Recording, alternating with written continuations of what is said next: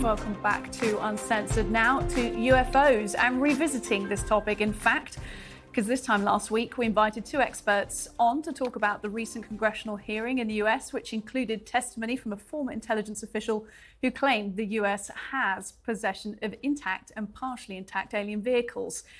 I actually asked to do this topic while covering this Seat for Peers because I find it really interesting. And last week's interview didn't go as planned. Sometimes in live televisions, that happens. We ran short of time to get to ask the questions I wanted. We got some feedback from the community that follows the guests that we invited on, that they weren't appreciative of the way we handled it. So we decided to invite the investigative journalist and co-host of the Weaponized podcast, Jeremy Corbell, back onto this show.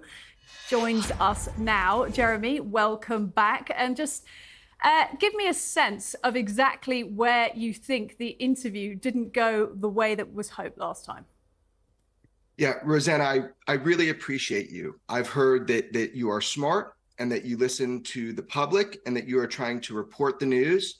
So let's reframe this conversation. I think that you have been unfairly attacked on social media due to our last discussion. You know, I am mad as hell, and I'm not going to take it anymore. If you remember that movie. I remember it very well, Jeremy. Network. Yeah.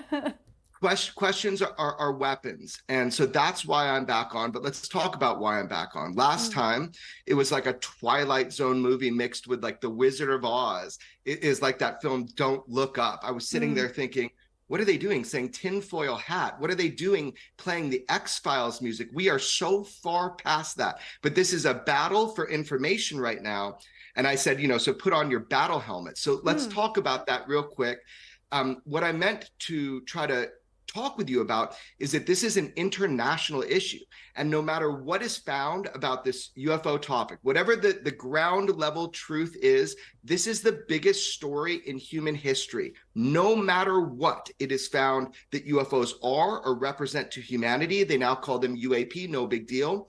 But I want to throw down for you right now so you understand, you might not be aware, there is a literal disinformation campaign by intelligence agencies to quote unquote shape the emerging UAP narrative. And they use stigma and sleight of hand, and your government is actually involved in this. And before today, really your network and you have been kind of unwittingly part of this problem. But as of today, right now, this conversation, your network, we are now going to make sure you are part of the solution, because we're going to be talking about the facts of the UFO and UAP issue. And I am personally aware of the impacts of this last UFO hearing. Are you personally aware of the repercussions, what happened because of that UFO hearing, Rosanna? No, I'm not. And again, this is the reason why I wanted to have this discussion, because I thought it was so rare and unusual to see Congress taking the issue of UFOs so seriously. In fact, let's play a clip from some testimony we had. If you believe we have crashed craft, stated earlier, do we have the bodies of the pilots who piloted this craft?